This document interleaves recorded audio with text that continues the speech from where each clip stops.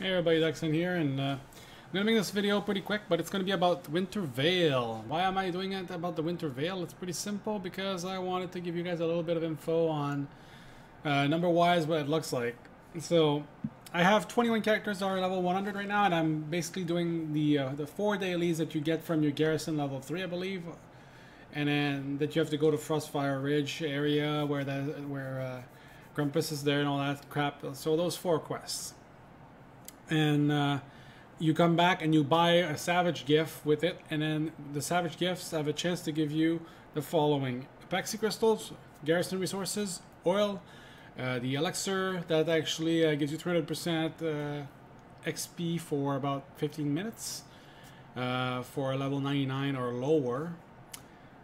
Your Medallion that increases your rep, which a lot of people buy that are pretty expensive because people want them for the achievement to get your flying in Draenor. You also have the Frozen Arms of the Hero, which upgrade your followers to a level 650 item level with just that item. And then, did I say everything? Oh, and the mount as well, obviously, the mount that you have a chance to get. So that's basically so far out of the first 6 days of this event. Again, it could change, but so far it's been pretty steady around percentage-wise. I've been getting between, like, let's say Apexi, Garrison Resources, and Oil. If I gather those together, usually 60% of the 21 go towards those 3 things. Whether one has more than the other, it changes, but again, overall it stays almost there. As daily, it's almost always 60-40. So the other percentage that gives you the 40% are the mount, the elixirs, the medallions, and the frozen arms.